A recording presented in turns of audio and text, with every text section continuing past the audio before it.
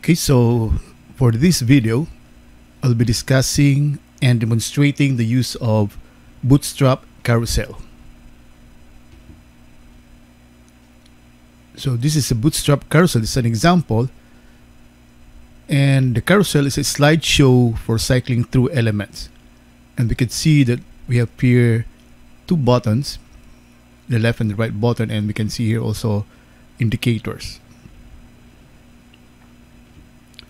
And how do we create a carousel? So to create a carousel, so we create a division with an ID. So it's up for you to create name the ID. But the class we're going to use is carousel and then slide. And then data ride carousel. So you should be placing this.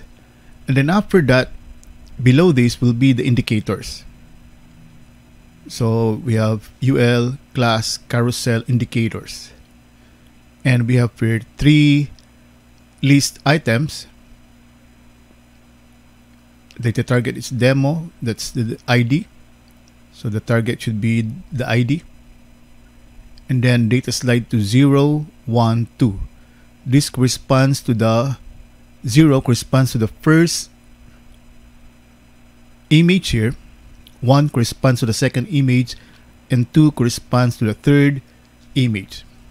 And class equals active means that the first image is our default image. So that's the active image. So again, this will be the indicator. And then below the indicator will be the slideshow wherein we place the images. So what we're going to do here is we have again another division with class carousel inner. So these are the three parts. So first we have the indicators. Then next we have the carousel inner. These are the images itself. So carousel inner, then we have here three divisions. So we have we have the first division, second division, third division, and all of the divisions contains or uses the class carousel item. And again, active, so that corresponds to the first indicator here. So active. And then we have here the image. Then below, another similar to this one, carousel item, but of course a different image. That's why here we have a different file name and different file name here for this one. And then another division. So if we have 4 images, we just add another division. If you have 5 images, another division. And we also have to add here so that the indicators will be driving with the number of images. So after the slideshow itself, then we have here now the left and right control. So all you have to do is just to copy this. So the first one is actually a link. The button is also a link. And we just use the carousel control previous. So that's the previous button. And href is demo. That's the ID. So you should be consistent. So again, the data target here is the ID. href here is the ID. So data slide equals previous. So they should be named as the previous. And then we have here this span with this class gives us the icon, the previous icon.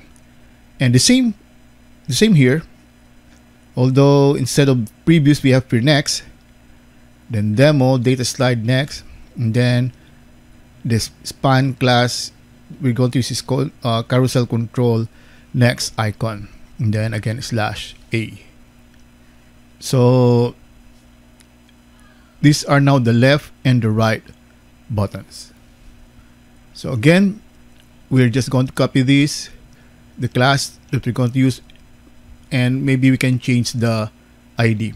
But the ID is very important because this should be driving with this data target here and also the href here. They should be corresponding to the ID. And we'll be demonstrating that later in our video. So again, the carousel class creates a carousel. The carousel indicators adds indicator for the carousel. So these are the little dots, or in our case it's some sort of a line at the bottom of each slide, which indicates how many slides there are in the carousel and which slide the user are currently viewing. The carousel inner is the add slides to the carousel. So these are the images. Carousel item specifies the content of each slide. Carousel control previews adds a left or previous button to the carousel, which allows the user to go back between the slides. And the carousel control next class adds a right or the next button to the carousel, which allows the user to go forward between the slides. And the carousel previews icon used together with carousel control previews to create the previous button. So some sort of a similar to a lesser than sign. And the carousel control next icon used together with the carousel control next class to create the next button. And the slide adds a CSS transition and animation effect when sliding from one item to the next. Remove this class if you do not want this effect.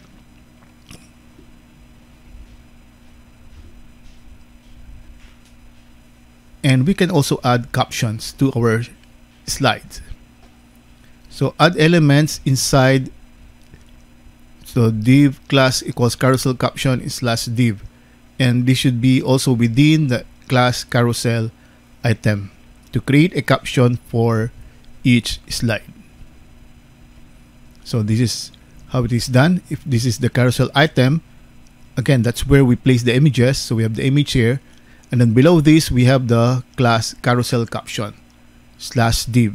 And we just place the caption inside this division. So for this case, we have some sort of a heading 3, and we have a paragraph to describe the image. And let's now try to demonstrate that in a code. So here I have here an image, or a carousel rather. So div id equals demo. Again, you may change this one, but be sure that it is consistent with the data target here and the href here. So let's just use demo. So id equals demo, class equals carousel, and then slide. Again, the slide will add animation, and data ride equals carousel. Then after that, we have the indicator. So these are the indicators. So I have here 4, but that means I have 4 images. So ul class carousel indicators. So you just copy these 0, 1, 2, 3, and then maybe the first one is the active image. So data slide to 0, data slide to 1. So that means if you click on this, it will slide to or go to the first image here. If you click on the second indicator, that means it will go to the second image also. So these are the indicators. And then below here will be the actual slideshow or the images. So we have a division with the class carousel inner. Then we have here the end of that block. And inside this are the carousel items. So we have 1, 2, 3, 4 items. And maybe we have to name the first one as our active, corresponding to our first indicator. And then inside this item, we place here the images. I place here IMG fluid because the image I'm using is quite big, and this will ensure that the width is 100%. Or maybe you can also specify another width if you want. But I just want 100%, so IMG fluid. So that is, it will use the whole width of the screen. So this is the first item, second item, third item, and fourth item. But I think I have the same file name here, so let's try to check for file name. So 132 0132. I'm going to replace this one with 0132. So these are the contents. Okay, and then next will now be my caption, or my left and right controls. So this one, carousel control previews href equals demo. Again, that corresponds to the ID of our carousel. And then data slide equals previews, and we have here the icon. This is the icon itself. So span class equals carousel control previews icon slash span. very similar, but of course instead of previous we use next. So data slide is next instead of previous, and then the icon is carousel control next icon. So if we view this one, run launch in Chrome. So this is now our carousel. Of course, it will be better if we have maybe a smaller image. So I have here my previous and next icon. So if I click on this, it will slide to the next image. If I click on this, it will slide to the previous image.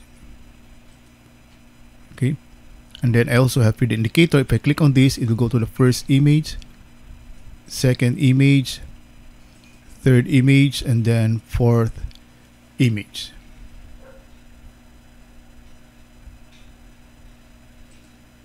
So what if I have another image? So I am IMG 0918. So what will I do with my code? So all I have to do is to add here, add another indicator, and this one is slide to 4, and then add another item, and I add another carousel item. So that's all what we have to do. I think the file name is 198. So we save this and we refresh this one. So that's the first image, second image, third image, fourth image, and fifth image. So I have here now 5 images. So that's what we do if we want to add more images in our slideshow, more items in our slideshow. So how about if we add caption? What is our first image? So our first image is the boatman. So what are we going to do? We just add here inside the item something like this. So I'll just copy and paste this one.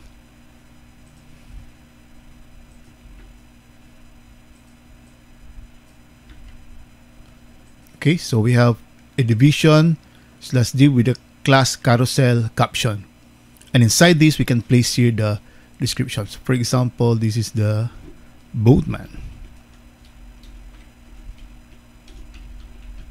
and then maybe a description here.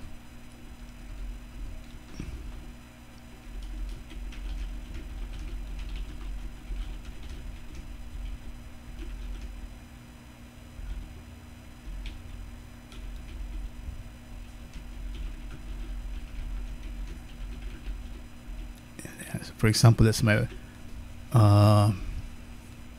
description. So let's now refresh. So here I have here now my caption.